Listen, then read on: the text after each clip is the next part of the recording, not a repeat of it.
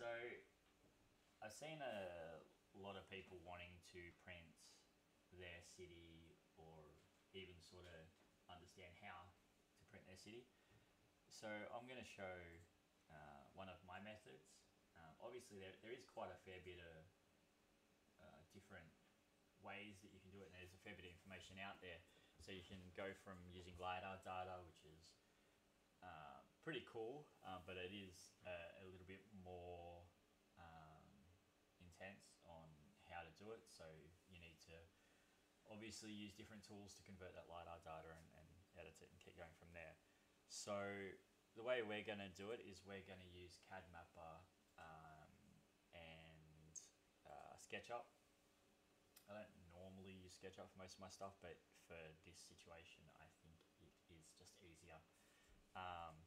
So we'll run with that. So what we're going to do is we're going to open up a web browser. So the first thing that obviously you would need is to grab SketchUp Pro. I already have it, so we won't be redoing all that, but you can try it for free, as you can see here, and then download it for free and try SketchUp Pro for free, and hopefully you can get the project done before the 14 days ends, or 30 day, depending on how long the trial is. This one's 30 days. I think mine's only 14, but anyway. The next one is cadmapper. Now, I am already logged in, so we'll just go to cadmapper. Alright, so cadmapper enables you to sort of grab a different area, and as you can see, you can use AutoCAD, Rhino, Illustrator, or SketchUp. I haven't used Illustrator yet.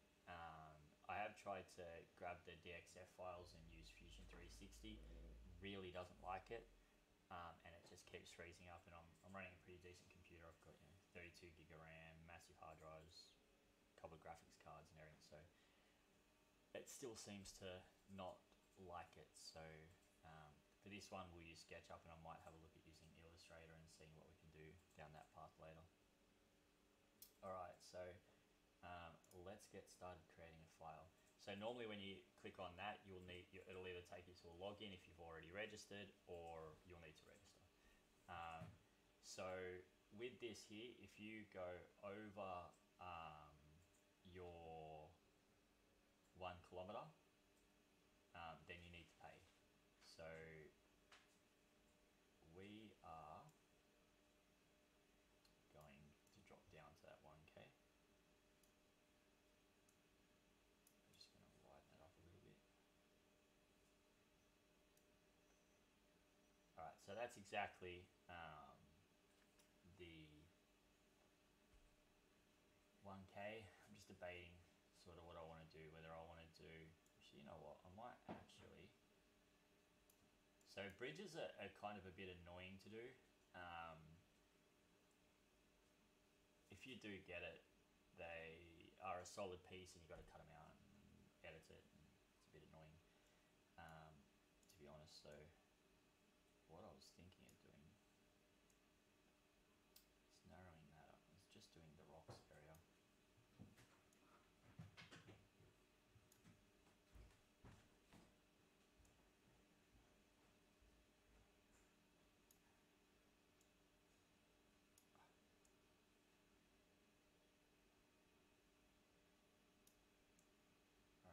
So we might, let's poo, I don't want to do that. So we'll go this way instead. Actually no, we'll do Dawes Point. Okay. I can't quite get it to do the whole of where we catch our ferries and everything from.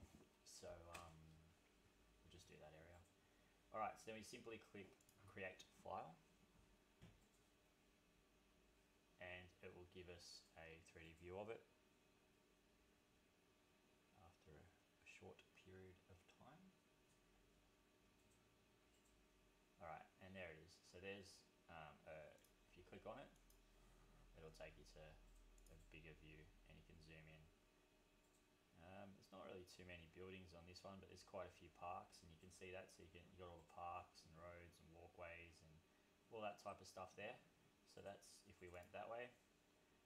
Or you can always, oops, you can always go back and edit the map and decide, nope, I don't want that. I want, so if you were to do the whole area of, pretty much Sydney, it's about 9 USD. We aren't doing that, so we will just grab Barangaroo.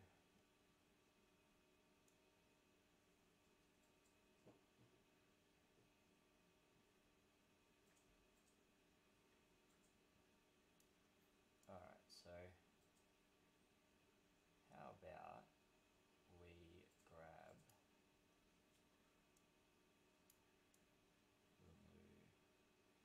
So we are looking at doing areas of Sydney, so we might do, just trying to debate. Alright, we'll just do that. I think that's Centrepoint Tower right there. We don't want Centrepoint Tower.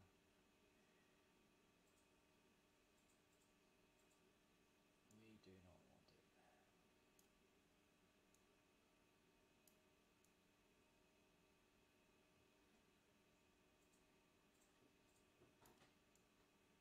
Alright, we'll just go with that. We'll go create file.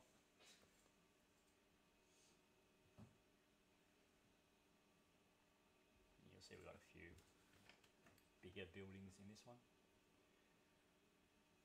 Alright, there we go.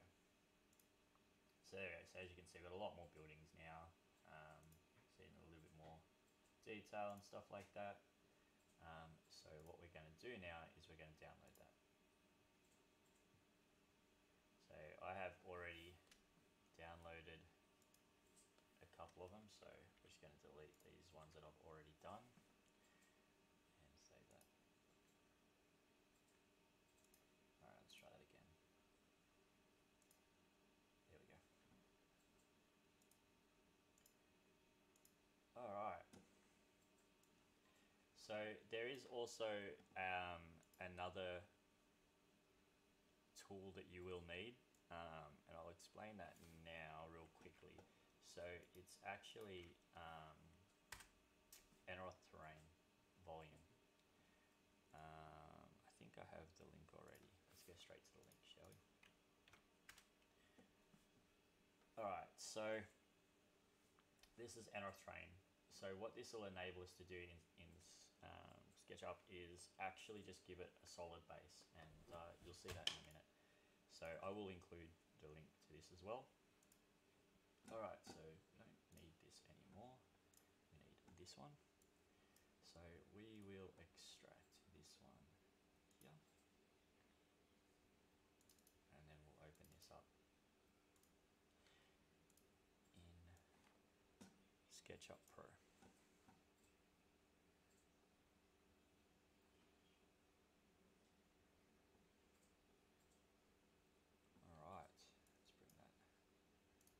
Over to here. Get rid of that.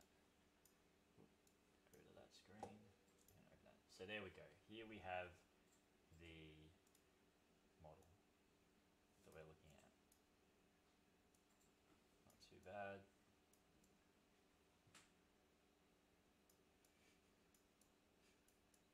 And there it is. So as you can see though, with the bottom, imagine trying to print that. That's some interesting support work there. So, the add-on.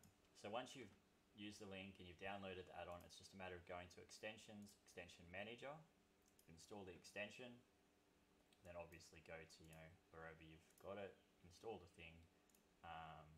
Once it's installed, you have to make sure that you tick it, and even if you have installed it and you want to use it again, just jump back into the Extension Manager and make sure you select it and it's ticked. So what that will do is that will give you the terrain volume here. So what we're going to do is we're just going to click on the whole thing, and we are going to go Extensions and Eneroth. And so what that, as you can see now, just going to zoom in a little bit, it's now got a base. So there we go. So now a little bit easier to print, as you can see. So from here you can make a few more adjustments. So you can get rid of, let's go around this, no, that's where I want to be there. So we can get rid of water. As you can see, the changes here. You can get rid of railways, paths, parks. You can get rid of the roads. The one that I do like getting rid of is the contours. I just don't think that that's needed. And you could get rid of buildings and all that kind of stuff if you really needed to. So that is essentially exporting a map. And then from there you can adjust it. So you can actually, let's see if I can show this. So let's just say we want to, let's just change our view a bit. Yeah, I don't know, we'll do it over here. Let's just say that we want to look at extruding this a little bit more. So what you could do is you could actually select the whole model.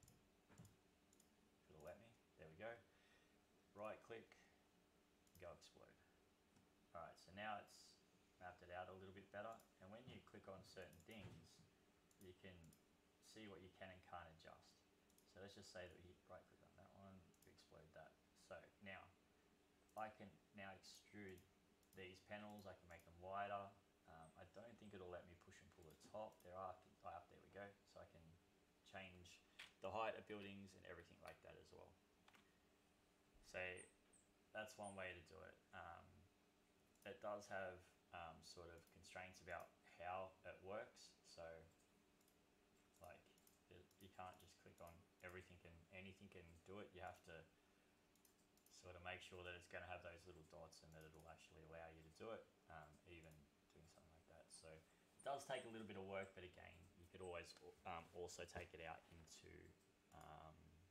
Mesh Mixer or something like that and adjust it up a bit. But that's the basic model. So let's do a bit better zoom. So that's it there. So from here, it's just a matter of exporting it out. Check that out. I've got half a building. Anyway. Some pretty poor cutting by me.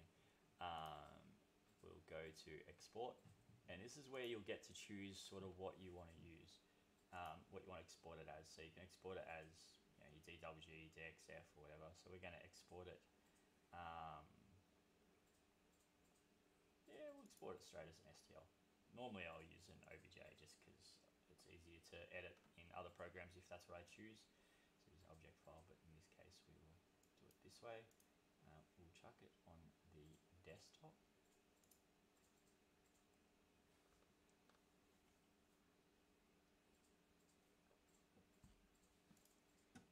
Alright, I don't actually use Cura, I use S3D. Alright, so let's delete the original one that was there. That was a dodgy one. And we're going to go with edit, scale to maximum size. And there it is. And there we have our city. Done.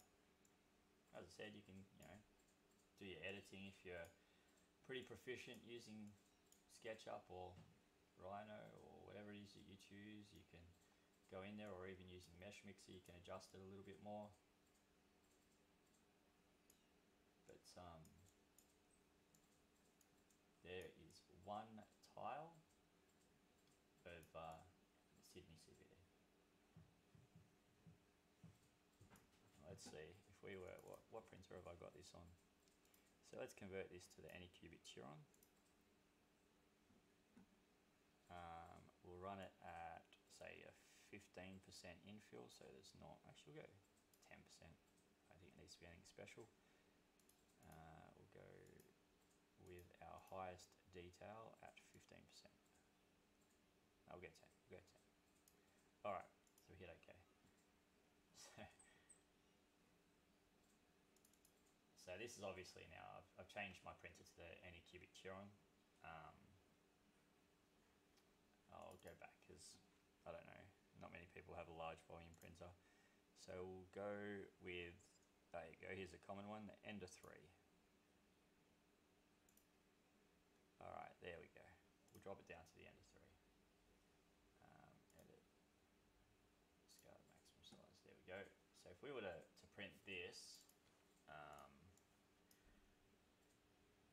at 10%, no raft, no support, we'll drop our running 884. Yeah, it looks alright. Let's see how long it'll take to print this thing.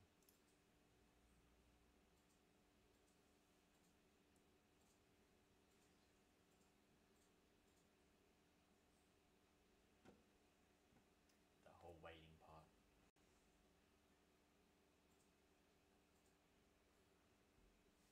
But as I said, there's heaps of information out there. Like if you use QGIS, you can grab some LiDAR data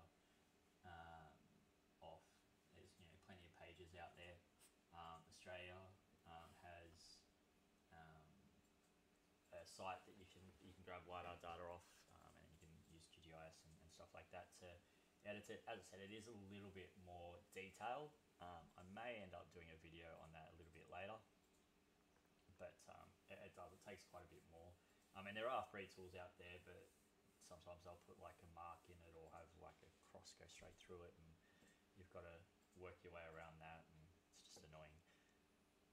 So there we go. So it'll take 168 hours to print that tile, and it's going to use quite a fair amount of filament as well. But as you can see, there's all the stats just there. I